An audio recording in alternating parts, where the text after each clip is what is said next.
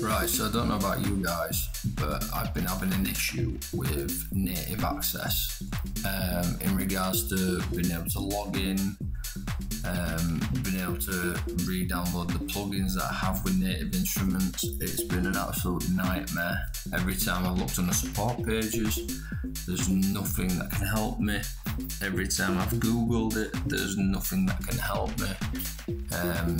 It either freezes on the update and just will not update, or I fresh install it, try it in trouble compatibility mode to try and run it in Windows 8 or Windows 7, which gets me to the logon screen.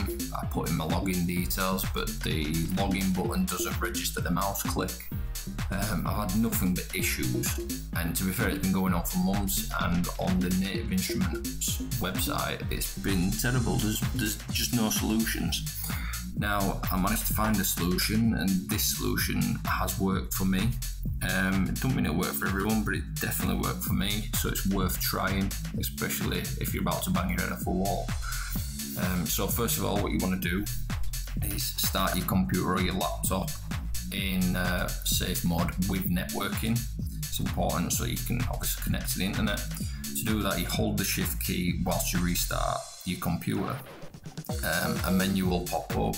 It'll say troubleshoot options. You click on that, advanced options, click on that, and then it'll give you a selection. You select safe mode and you press number 5, I believe it is, on the keyboard.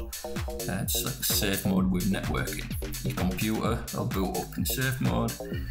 Then all you need to do is either enable the Wi-Fi adapter in the settings on Device Manager, if you know how to do that, or just do what I did because it's quick and easy. Stick the Ethernet cable into the networking port so that I've got straight connection to the internet.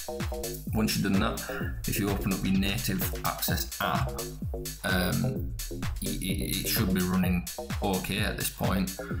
Log in.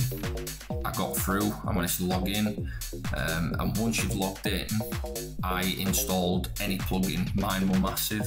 I installed the plugin, downloaded it, installed it through the app. Once it was installed, I didn't close the app, but I restarted the computer. So I just restarted, rebooted out of safe mode back into normal mode. And when I opened up Native Access app, it was already still logged in. So you click on that, open it up, you're logged in. You go back into installed plugins and reinstall the plugin you just installed.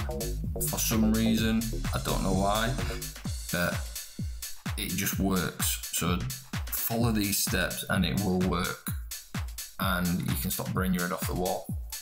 Hope this helps.